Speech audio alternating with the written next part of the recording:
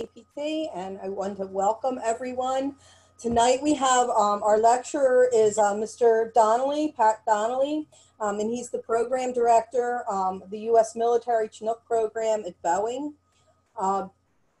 He's responsible for the day-to-day execution of all development, manufacturing, and delivery aspects of these aircraft. Pat joined the Boeing company in 1980 in the design group and served in a variety of roles in engineering and support. Pat holds a bachelor's in mechanical engineering from Rensselaer Polytechnic Institute, a master's in mechanical engineering from Cornell, and a master's in business administration from Widener University. He's also completed the advanced program management course from the Defense Acquisition University at Fort Belvoir, Virginia. Pat's been active with the Vertical Flight Society and is on the board for the Delaware Valley chapter of the Army Aviation Association of America. So Pat, I'd like to turn it over to you. Welcome. Thank you, Judy. Can everyone hear me all right? Okay. So Eric Coca, one of your members, is a longtime pilot here at Philadelphia. And I presented something similar to this recently, and he thought it'd be good for me to share this with your organization. So this started as a history of Boeing in the Philadelphia area. And it kind of got more interest to me, and not only just Boeing, but of the land defined as Delaware River to Route 95 and Darby Creek to Crum Creek. And it's hopefully you'll be entertained by what I'd like to share. I would like to thank a couple of people who provided me a lot of the pictures that I'll be showing tonight, and obviously Wikipedia. That was a lot of source of my information. So I'll just start out a little bit with Boeing. Boeing, as everyone knows, is very familiar with airplanes, but we also build helicopters, and we build helicopters here in Ridley Park, Pennsylvania, as well as out in Mesa, Arizona, which is just outside of Phoenix.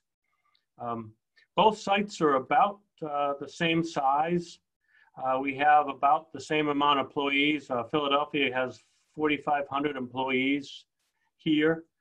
In Mesa, we build the Apache and the Little Bird for the U.S. military. And then in Philadelphia, we build the Chinook and the V-22, also for the U.S. military. But enough about Boeing. Let's talk about the area. And oh, by the way, Rick did ask me to make sure that I shared information and how it related to Philadelphia. So I do have some of that in here first. So I was able to trace back this area all the way back to the Swedish colonies that kind of started settling in Delaware and Delaware County in 1638. What I'm showing you here is a picture of a house called the Hendrickson House that was originally built by Hendrick Johnson and gave it to his son as a wedding present to Andrew Hendrickson and his wife. This house still exists today, and I'll share a little bit more about that in a moment. But it also apparently served as a rowdy tavern during the U.S. Revolutionary War. Now, also, when people think of witchcraft, of course, everyone thinks of Salem, Massachusetts. But also, living in this area, on this land, was a woman by the name of Margaret Matson. And she, along with Yashiro Hendrickson, were accused of witchcraft. This happened in 1683. Margaret Matson was known as the Witch of Ridley Creek. And it turns out to be the only trial ever held in the province of Pennsylvania. She was tried in front of William Penn himself, along with many jurists. And this is on December 7th of 1683. They resolved the matter the same day, and the verdict was that she was guilty of having the common fame of a witch, but was found not guilty in the manner and form of which she stand indicted. So tried as a witch, but decided that she really wasn't a witch. unlike the Salem, Massachusetts activities.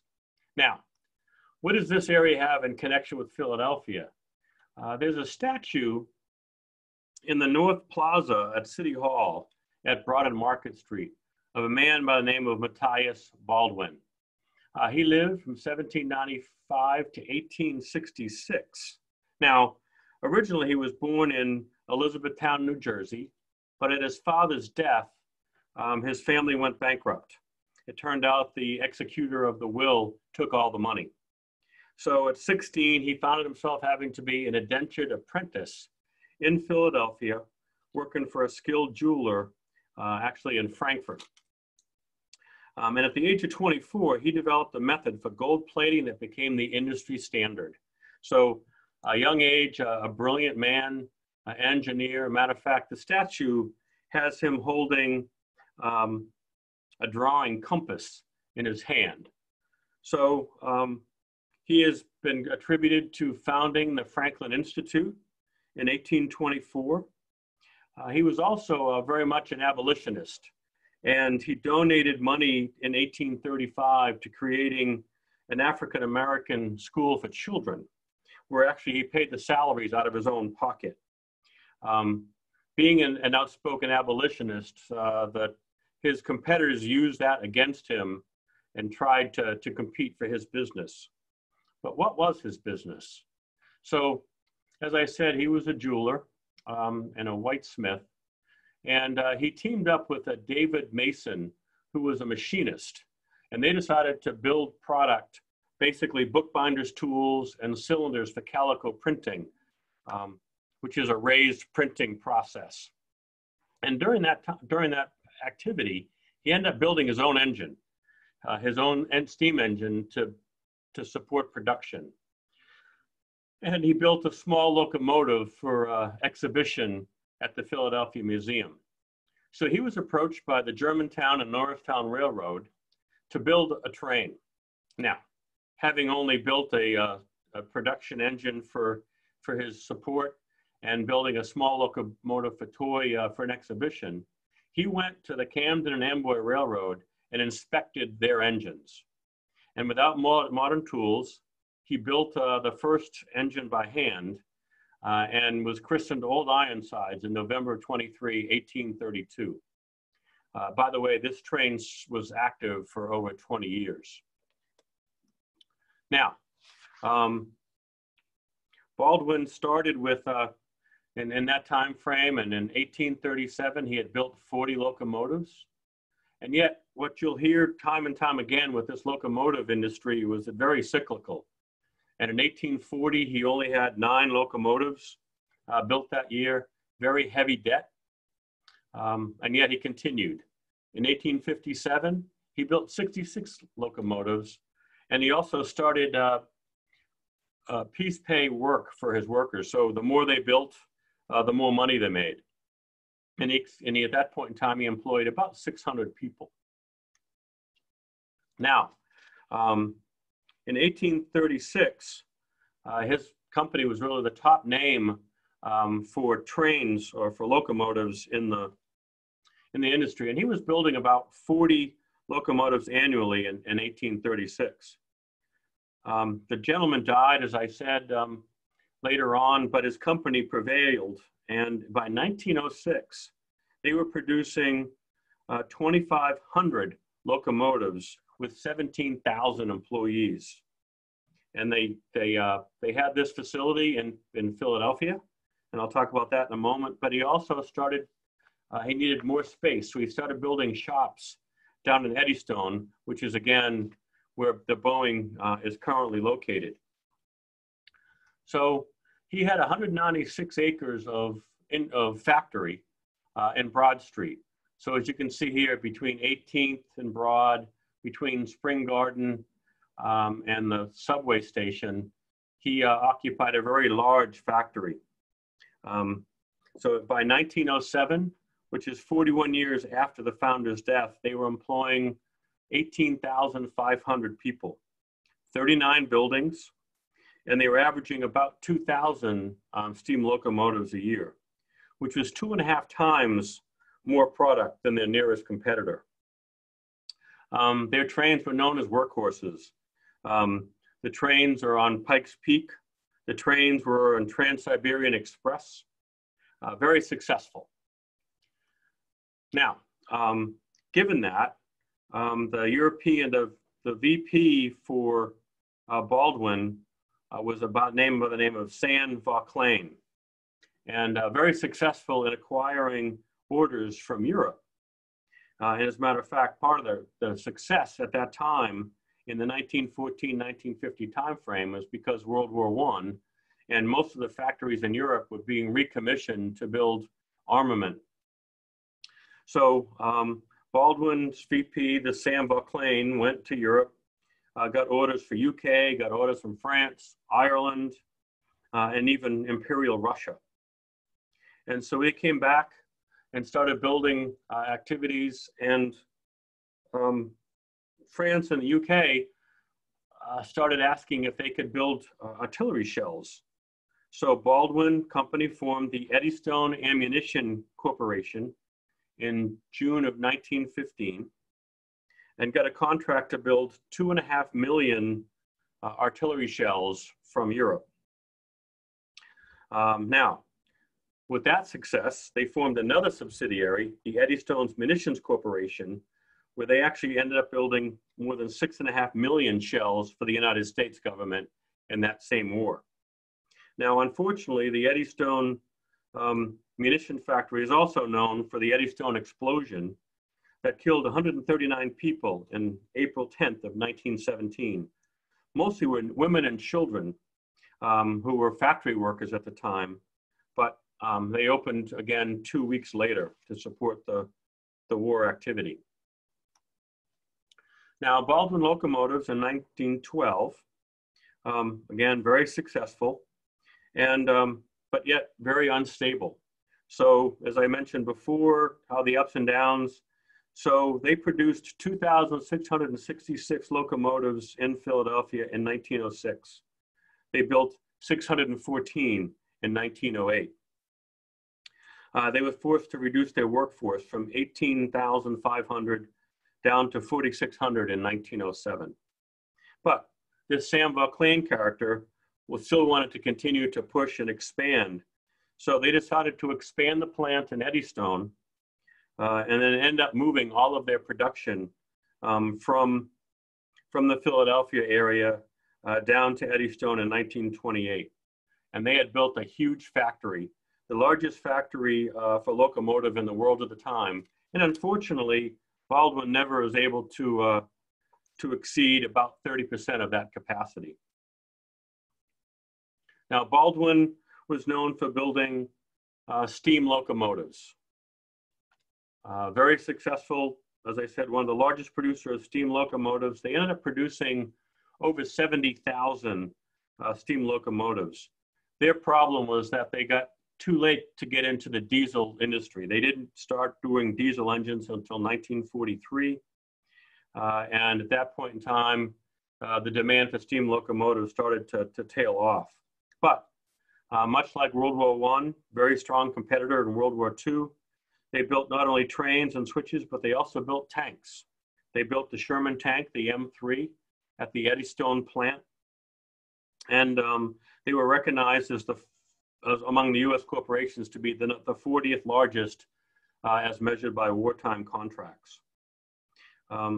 Largest producer of steam locomotives, as I said, the Franklin Institute still has a large steam locomotive on display, and Walt Disney's Magic Kingdom still runs 4 of their engines as they draw people around Disneyland or Disney World. They produced the last locomotive in 1954. It was number 70,541. Now, what else is going on in this same land mass between Philadelphia and 95? Baldwin created General Steel Castings Corporation in 1928 to build steel and steel castings for their trains. So the plant was in Delaware River, was open in 1930, and they formed castings that weighed somewhere between 100 pounds, and their largest was 110,000 pounds. Eventually, General Steel Castings, their headquarters moved to Granite City, Illinois in 1948, and they closed this particular plant and sold it to Boeing in 1964. But what I'd like to point out, I don't know if you can see my cursor, but this building in the foreground still exists today and is actually the plant that Boeing occupies and builds helicopters for. So looking inside just to several of the pictures, this is in 1929, what they call the East Foundry Bay. This is what it looked like in May of 1930. And this is, doesn't look a whole lot different if you drove by it today in what we call the Boeing plant. Now, I talked about Baldwin, I talked about General Castings, but there was all sorts of other things that seemed to happen I was kind of fascinated by the fact in this landmass. And I'm going to talk about a couple more of those things. Now, other industries, as you can see here, Remington Rifle, Platt-Lapage Aircraft, Piasecki Aircraft Corporation, all in this area. And by the way, this is where Baldwin tested their tanks along the Delaware River. They had a huge dock system that they built so they could move things on and off, up and down the Delaware River. But let's talk about a couple of those other elements. So Eddystone Rifle Plant opened in 1915. Now, what started off was that in April 30th of 1915, the UK ordered 1.5 million Enfield rifles from Remington Arms, which is located in New York. So Remington, recognizing that they couldn't build all of that product in their factory, convinced Baldwin to build a 14-acre plant. Baldwin took advantage of that and decided that he was going to build this plant, lease it back to Remington, with the expectation is that should they need to, they could take back ownership of the plant and use it for his train factory. So the Eddystone Rifle Plant was opened up on 31 December 1915. At its peak, they employed 15,000 employees. 3,000 of them were women. So 20% of the workforce in the 1915 timeframe were women. And they built 6,000 rifles a day. And they ended up building just shy of 2 million.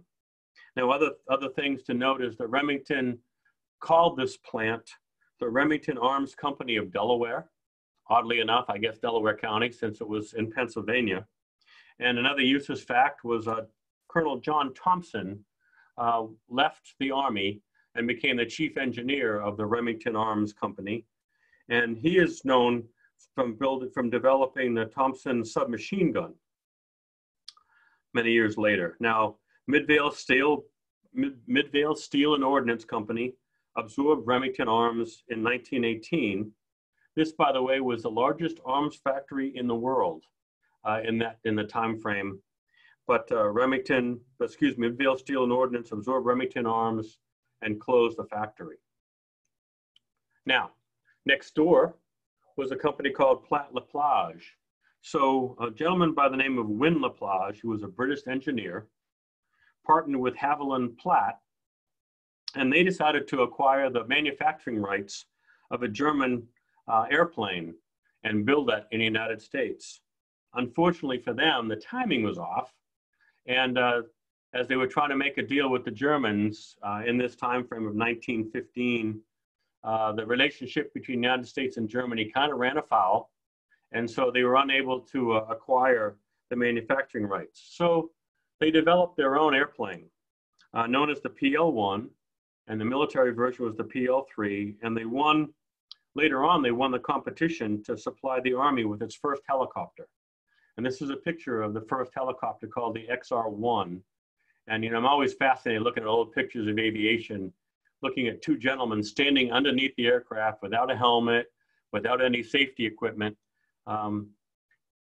obviously fixing a landing gear while the pilot hovered the aircraft. Now, while they won the competition to build the first helicopter for the Army, their first design, the XR-1, had problems with control, vibration, and resonance. Now, the Army, stuck with them, And so Platt-Lapage developed the XR-1A, but it turned out to be no better. And so although they had their first flight in 1943, it crashed in 1944, and the Army canceled the contract.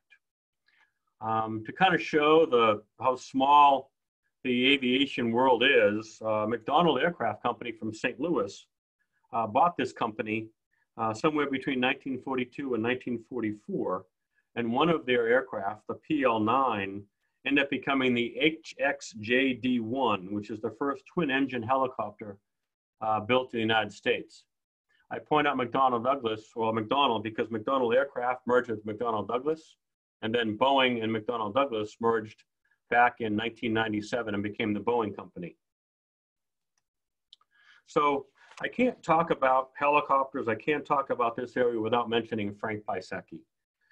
Frank Pisecki was a young engineer, graduate from UPenn, and he formed a consortium of, or a group of other UPenn engineers, and they decided they were going to develop a helicopter. So they formed the company in 1940, and they developed what was known as the PV-2, which was the first single-seat helicopter built and designed, and that's a picture of the PV-2 behind Frank and some of the other engineers in that bottom picture. Frank flew that helicopter and was the first holder of a US helicopter license in the United States. His company that he formed was called PV Engineering in 1943, and it was funded by Felix DuPont and Lawrence Rockefeller. So Pisecki expanded and built the Pisecki Helicopter Company in Springfield, Pennsylvania in 1947. That factory building still exists. It's a BJ's on Route 420 in Springfield. Now, Frank was a brilliant man. I was fortunate to know Frank in his later years, but he wasn't a very good businessman, shall we say. So Rockefeller forced Pisecki out as the board chairman in 1955. So he said, fine. He left, formed another company called Pisecki Aircraft Corporation in 1955. And so Pisecki Helicopters was kind of forced to not to be confused with Pisecki Aircraft and renamed their company Vertol Aircraft Company also in 1956. Now, Vertol stands for vertical takeoff or landing. So it's another kind of broad term for helicopters. And they continued to refine some of their old designs. What you're looking at in the background in the picture here, on the top picture, is the first flight of the CH-47, which is now known as the CH-47 Chinook. That flew in 1961, and the picture down below is what is known as the Sea Knight, or the CH-46, which they built many of for the United States Marine and the Navy. Now, Boeing acquired Vertol on March 31st of 1960. So these are actually Boeing helicopters that flew as the Chinook, or as this particular case, the YHC-1B on April 28th. So, you know, interesting fact, we're still building Chinooks today. We have one of the longest continuous building of a factory of a production aircraft. So first flight in 1961, so here we are 2020, still building helicopters. And far as we can tell, we're going to be building Chinooks for many years to come. So going back, this is what the site looked like when Vertol bought the facility. They bought 291 acres from General Steel. So in the bottom there, that I labeled D was where Baldwin Locomotives was located. But General Steel factory still existed there on the upper portion. Now to put context to where we are today, here's Darby Creek. Crum Creek actually is along here. This is Stewart Avenue, the exit off of 95 if you want to come to visit the plant. This area was a lake that was actually formed as a runoff from Crum Creek. And this building right here, this is actually the Hendrickson House. And when Boeing acquired the property and decided to to build their factory here, they offered anyone the house for free if they would remove it from their property. So, Old Swedes Church in Wilmington, Delaware, acquired the house. They moved it down to Wilmington, and so the house still stands today, and it's now a museum and a library for Old Swedes Church. And the museum honors the history of the Swedish population moving to the United States. It is the oldest Swedish American house in the United States, and oddly, it is the oldest house in Delaware, albeit having been built in Pennsylvania. Now, as I said, Boeing purchased Vertol helicopters in 1961. And so they opened up a huge factory on our property on September 27th, 1966. Big ceremony to point out a few people. So this is, at the time, that was Bob Tharrington. He was the Boeing airplane VP for Vertol. Sitting next to him is Bill Scranton, who was the Pennsylvania governor at the time. The man next to him is Bill Allen, who was the president of Boeing out of Seattle. And sitting next to him is Major General McCutcheon, who was the deputy chief of staff for the Marine Corps. 13,000 people came to the ceremony. And so this is what the Boeing helicopter company looked like, or Boeing Vertol at the time looked like. As you can see, they kind of captured all of the General Steel casting structure, gutted the inside, and built up to support the factory. So by 1966, the company had grown from 1,800 employees to 12,000 employees, and we were building 30 helicopters a month, essentially one a day. So this is just a picture of inside the factory, building the aircraft side by side. So these are Chinooks, and over there is a Sea Knight. To give you ladies and gentlemen a little bit of a perception, so the Chinook, still built today, holds about 33 troops inside. The CH-46 held about 24 troops inside. This Sea Knight, affectionately known as the Frog by the Marines, flew up until just a few years ago. It was actually replaced by the V-22. Its primary mission before it was retired was VertRep, which is to actually move cargo from one ship to another. The V-22 is now the #1 assault vehicle for the U.S. Marine Corps. It is an airplane that I'll show you in a little bit. But yeah, 30 of these vehicles were built a month, essentially one a day in the 1967-68 timeframe to support the Vietnam War.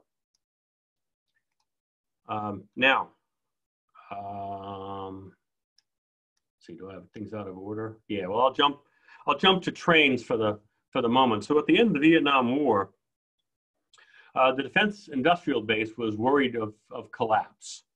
So the US government funded the Urban Train Association to build trains, and Boeing was fortunate to win several contracts to do that. So by May of 1973, we were producing Boeing trains, which actually a consortium that we had teamed up with Kawasaki. So Kawasaki would build all the parts, ship them to the United States, and would build these trains in our factory. The same very factory that you see here, where we were building trains. We built trains for Boston and San Francisco, and Boston operated their trains until 2007. Now I call them trains, but they were really light rail vehicles, which I would more likely refer to as trolley cars. They also built elevated trains for Chicago, and they started delivering those trains in 1976. And Chicago actually operated these trains until 2014.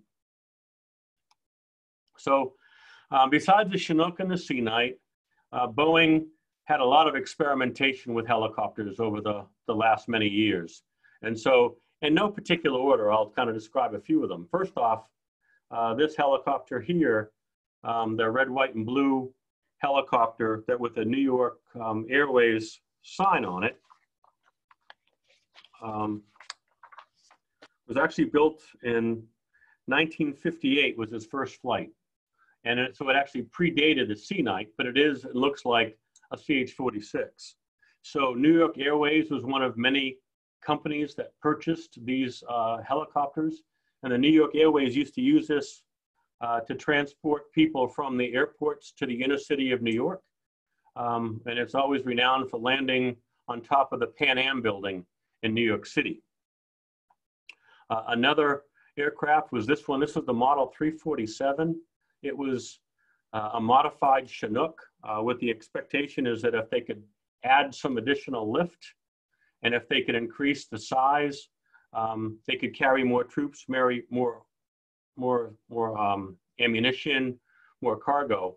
So they added a fourth rotor blade to the front and back rotor, added this wing, and added a midsection body. And it was a partnership between the Army and Boeing. Unfortunately, although it flew in 1969, it was deemed too expensive. And so the program never went forward.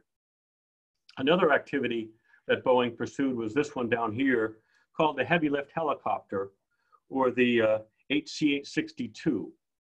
This was contracted by Boeing and by NASA and the Army to compete with a Russian helicopter. You know, heaven forbid at that time, the Russians built a helicopter larger than what the United States could build. So we built the fuselage. It was really ahead of its time. It was a composite fuselage. It was a fly-by-wire flight control system. Unfortunately for Boeing, we were never able to get the transmissions to hold together. There was so much torque going through that transmissions that they tended to fail. So we never flew the aircraft. And when I started back in 1980, this was actually parked on our land behind the flight test hangars, and it was eventually scrapped. Another aircraft pursuit was the Model 234.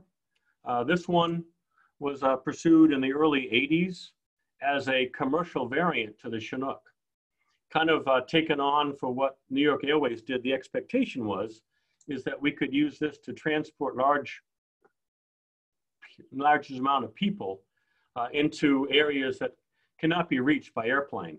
So one of the biggest offerings was British Airways bought 8 of these aircraft, and they were flying them from England onto the North Shore oil rigs. And one of the advantages there is that because it was such a large helicopter, they could replace the whole crew all at one time. Whereas before, they would have to do multiple helicopter trips. Boeing built 13 of these, not only for British Airways, but actually Trump Casino bought one, and he used that to transport gamblers from New York City down to his casino in Atlantic City. As I said, 13 were built, eight still exist, and they've been all bought by Columbia Helicopters out in Portland, Oregon, and they use them for logging and other commercial goods transport. Now, another helicopter that was built here was the Model 360. When the CH-46, when the Marines talked about retiring it, Boeing built this on spec. It was an all-composite helicopter. It too had 4 blades on front and back, and it almost set the world speed record for a helicopter at the time. It flew 213 knots. The record was 214 knots. But unfortunately, we had some issues with some of the parts. The Marines decided they didn't want to buy this helicopter, and Boeing decided we spent enough money, so we retired it. This helicopter actually does exist still. It's up at the Helicopter Museum up in Westchester. And finally, this is a venture that Boeing and Sikorsky teamed together with to build the next generation attack helicopter for the US Army. We formed the alliance back in 1985. We won the competition to build the attack helicopter for the Army in the 1990 timeframe. We first flew in 1996, and it was a stealth helicopter, so it had a reduced radar signature, reduced IR signature, reduced acoustic signature. Unfortunately, it took so long to develop primarily driven by the fact that the Army wasn't spending enough money to do it all in a timely manner, that the program ended up being canceled in 2004. So this is what the Boeing site looks like today. Recognizing there's the General Steel Castings building, still exists. And if you're not familiar with Boeing, here off 95, and oh, by the way, here is 95 as it goes up towards Philadelphia. This is Route 291 that splits our factory in half. We build the H-47 here, we assemble it, and we fly it. So when we take delivery, the aircraft actually flies off our flight ramp down to wherever the Army is deploying their aircraft, whatever military base. The Army operates 472 Chinooks. The Special Forces operates in another 69 aircraft. And we estimate there's about 900 aircraft flying around the world because we have 19 countries that have bought the Chinook. Now, here, this picture shows that this was where the V-22 factory was located. The V-22, which I'll show you a picture of in a minute, is a joint venture between Boeing and Bell. So we team with Sikorsky helicopters to build the Comanche. We team with the Bell helicopters to build the V-22. We built the fuselage, and we've since moved the factory from here to the other corner of the campus, because now the Marines are flying the V-22s that they originally purchased back to Boeing for overhaul and upgrade. So now you should be able to see V-22s and Chinooks flying up and down the river for the foreseeable future. We also build parts for F-18 fighters out in St. Louis. We have one of the largest wind tunnels in the free world, certainly the largest wind tunnel east of the Mississippi. And we actually have had race car drivers in there with their designs.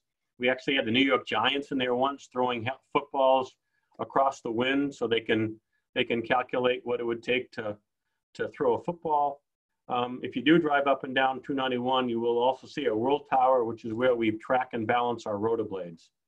And I mentioned Piasecki before.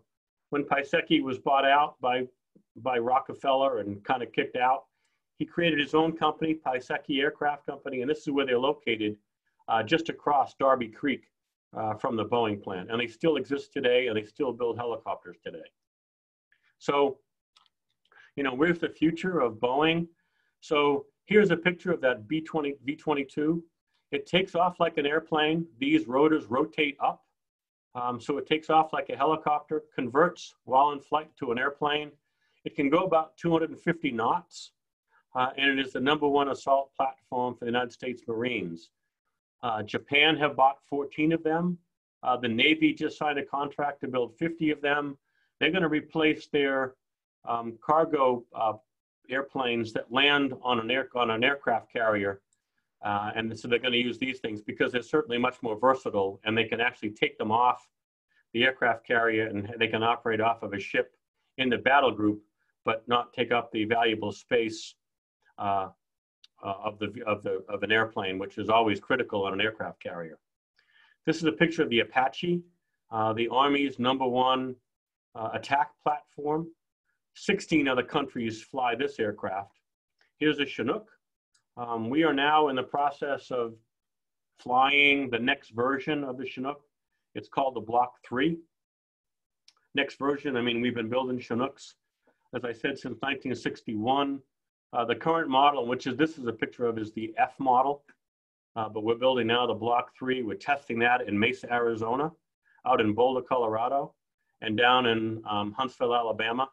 And we're hoping that the Army will award a contract with us next year to replace the 472 Chinooks that they currently operate with this Block 3.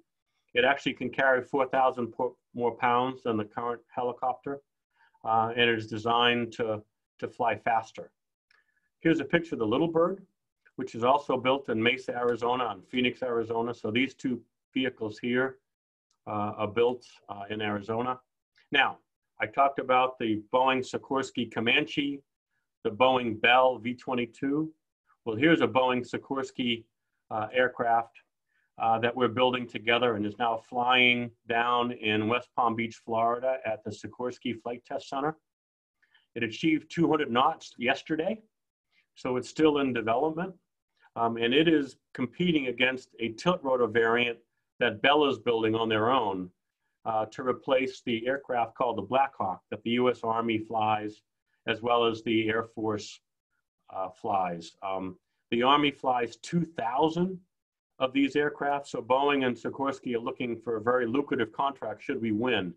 It's a unique design. It has rotors that counter-rotate.